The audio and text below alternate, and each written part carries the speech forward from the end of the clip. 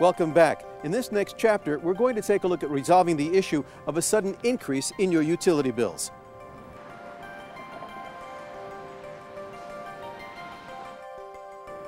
That's the receipt, sir. Thank you. And the issue of your limo company charging you more than the quoted rate. I'm not going to let this spoil my dinner. To begin addressing your rate questions, Rule 1, hold on to all your bills for service and receipts if you've already paid. Without a bill or receipt, it's going to be very hard to file a complaint against the company. Rule 2, check the CPUC website. As we've already seen, it contains a lot of information about handling your problem. In fact, there's a link for filing a complaint. If you don't have a computer, simply call the CPUC. They'll send you forms and information. For utilities, call 800-649-7570. Household goods movers, 800-366-4782. Passenger carriers, 800-894-9444. Typically, an informal complaint is made if you feel a charge is incorrect or service has been unsatisfactory or unsafe. In fact, most complaints to the CPUC are informal complaints. For the utility issue, the CPUC website indicates that you should contact your utility company and try to solve the problem with them. Often just a phone call resolves the issue.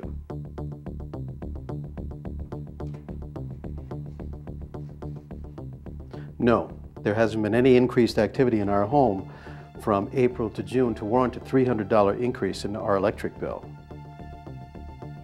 Okay. And your name is?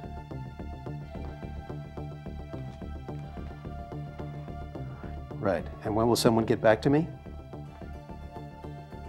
Great. Thank you.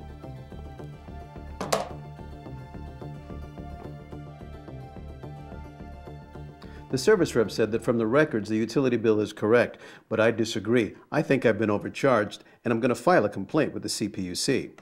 I can file it online and attach copies of my high electric bills. If you don't have a computer, you can simply mail a letter to the CPUC.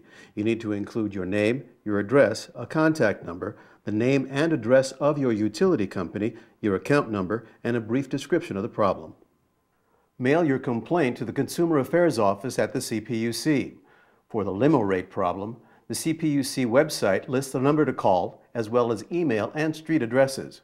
And there's a passenger carrier complaint form that can be downloaded to fill out and return to the CPUC.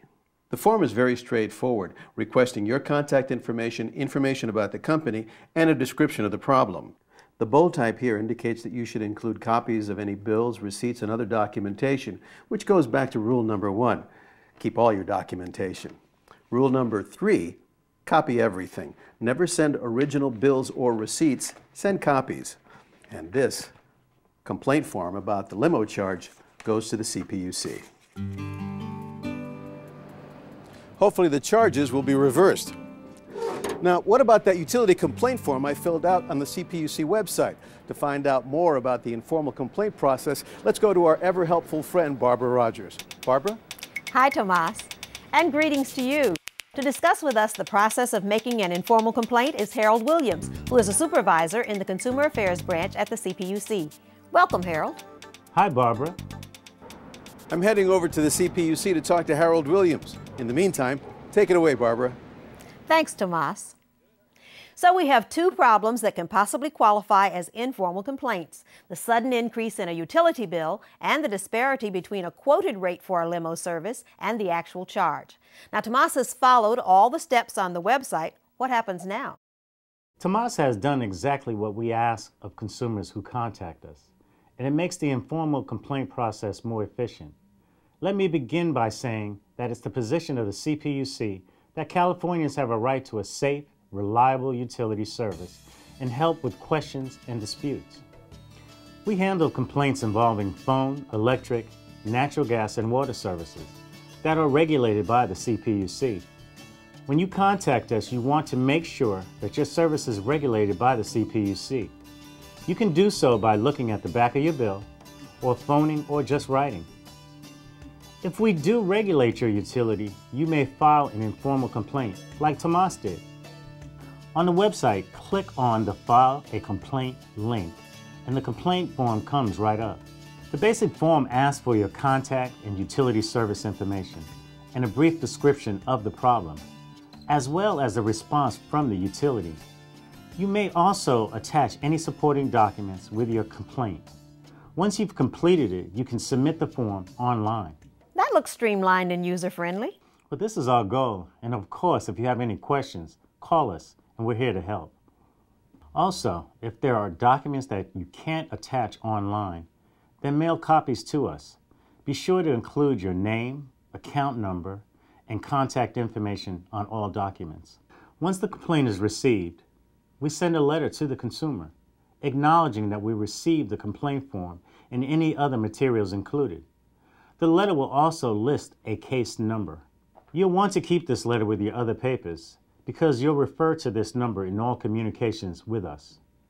And to avoid having your utility service disconnected, you may send us the amount in dispute. Based on the outcome of the complaint, the funds will be either returned to you or given to the utility. But you want to continue to pay your utility bills during the complaint process. Hi, Harold. Here's my check for the disputed amount. I'll deposit it into an account until your complaint is resolved. Your utility company then may contact you to discuss the complaint. We never did that. No, I even hang out my laundry. $300. We will also confer with the utility company and have a manager take a closer look at your complaint. Often the manager will contact you to discuss the matter further. Will someone get back to me?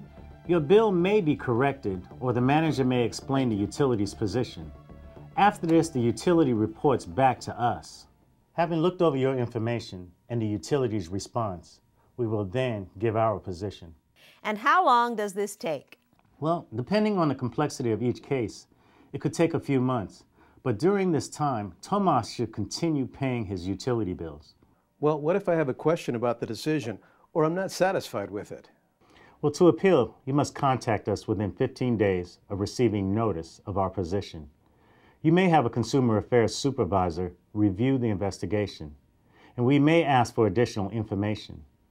If a consumer affairs doesn't change its position, you may consider filing a formal complaint.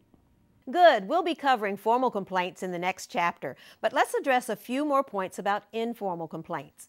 You can make an informal complaint to the Consumer Affairs Branch about your phone, electric, natural gas, and water services, provided they are regulated by the CPUC. Now, you can phone them at 800-649-7570 for assistance in any language. Now, you can make an informal complaint to the Transportation Enforcement Section about a household goods moving company or a passenger carrier, like a limo service. For transportation complaints, if you are billed for services you did not receive, or billed for more services than were specified in your written quote, we will look into getting your money refunded. We will respond to your complaint by return mail. If you have a moving company complaint, call us at 1-800-366-4782. Or if you have a passenger carrier complaint, call 1-800-894-9444. Call us or write. We're here to help. Indeed. The CPUC is here to help you with your questions and complaints. Thank you, Harold, for explaining the informal complaint process. You're very welcome. And thanks to all of you, residents and small business owners, for your interest. To continue getting assistance with your questions, go to the main menu and access specific chapters. I'm Barbara Rogers, looking forward to seeing you soon. And I'm Tomas Roman with information from the website and the CPUC about informal complaints. Join me in the next chapters as we continue to get your questions and complaints addressed.